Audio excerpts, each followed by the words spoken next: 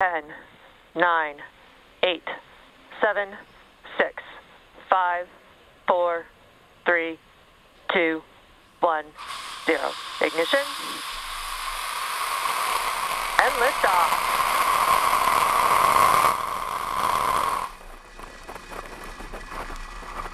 Vehicle pitching downrange.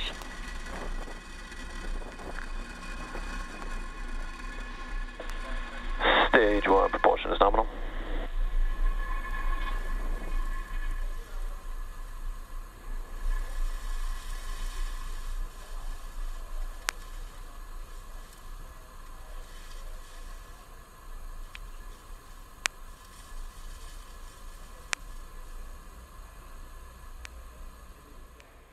We are just over T plus 40 seconds into flight, and we saw Falcon 9 pierce the cloud layer, and it is up, heading into space.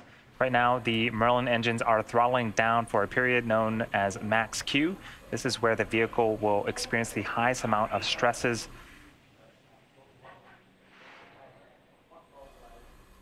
Vehicle is supersonic.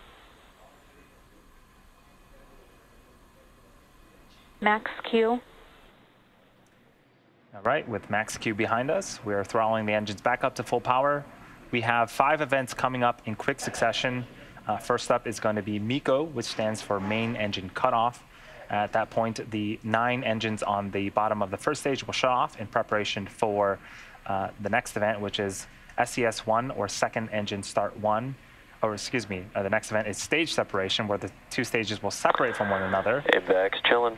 The first stage will perform a flip to make its way back to our landing zone, and then we'll start with SES1, which is second engine start 1, where that single Merlin vacuum engine on the second stage will ignite and continue to carry our SARA-1 satellite into orbit.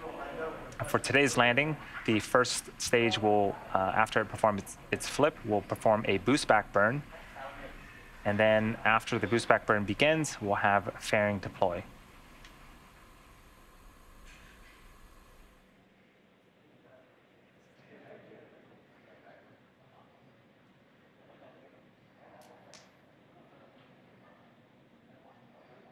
MECO, stage separation confirmed.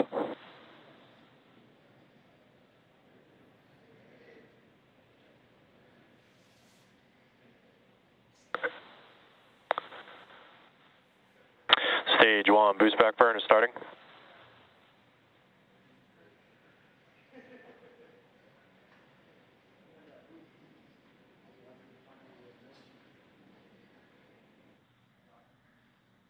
Fairing separation confirmed. Awesome. So we saw main engine cut off, and we saw the 2 stages separate from one another. We did get audio confirmation of the second engine start on the second stage Merlin vacuum engine. That's pretty much the last call out that we'll hear from the second stage. So we'll just focus on the first stage. That's what you're seeing on screen right now as it's performing its boost back burn. It pretty much flipped and is heading back where it came from. It's going to be attempting its third landing. Stage 1 boost back shutdown in a few minutes. So that boost burn did wrap up. In order to complete today's landing for the first stage, it has 2 more burns left. Next up is the entry burn, where 3 of the Merlin engines will reignite, and this will help to slow the stage down as it re-enters the upper parts of the Earth's atmosphere. After that, we'll have the landing burn. This occurs just a few seconds before we land, and this is also the period where we'll deploy Vehicle our landing trajectory legs. nominal.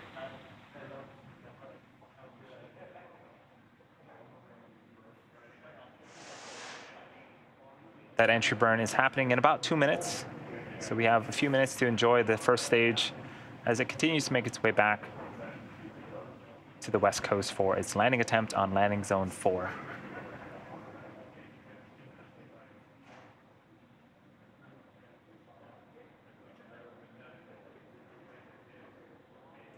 We're seeing some periodic bursts of gas at the center of your screen. That is nitrogen coming from our attitude control systems that helps to orient the vehicle. This is a view from inside the interstage. And this view is from the top of the first stage, looking downward. You can see 2 of our 4 hypersonic grid fins there. Those, as we get closer, will begin to pivot and tilt. That also helps steer the first stage back to its targeted landing zone.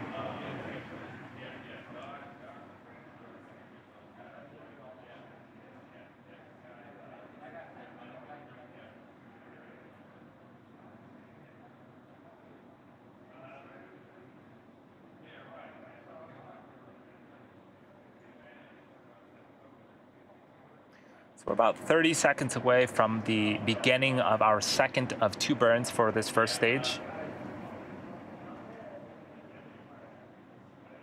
Vehicle trajectory nominal. At the bottom left-hand side of the screen is a velocity gauge of the first stage. It's traveling about 3,500 kilometers an hour now, but once we begin the boost back burn, you'll start to see that number decrease. And then after the boost back burn, or excuse me, not after the boost back burn ends, after the entry burn ends, you'll continue to see the speed decrease as we hit the denser parts of the Earth's atmosphere.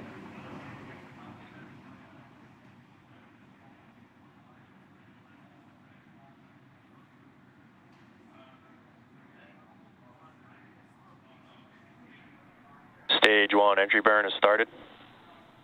And there's the entry burn. So 3 of the 9 engines on the first stage have relit. As you can see, we are indeed slowing down the first stage.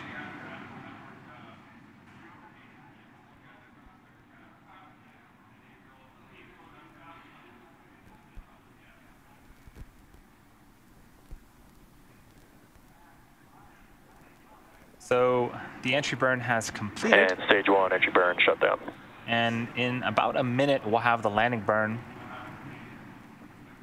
And we'll see if we can land this booster for the 3rd time.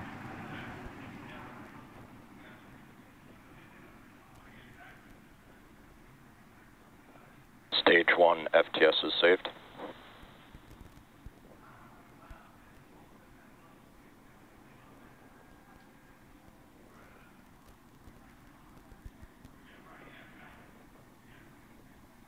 This is such a cool view of Stage 1 is 9 transonic. going back through the cloud layer.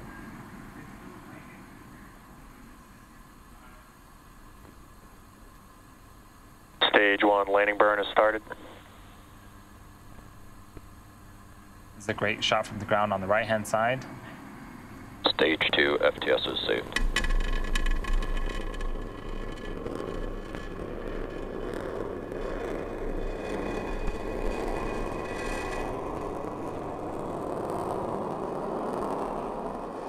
Terminal guidance.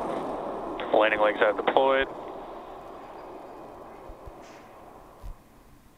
And welcome back, Falcon 9. That is And the Falcon 3rd 9 has landed. Landing successful operations landing received for 11.100 on this LZA. booster. It also marks our 125th overall successful recovery of an orbital class rocket, including both Falcon 9 and Falcon Heavy first stages.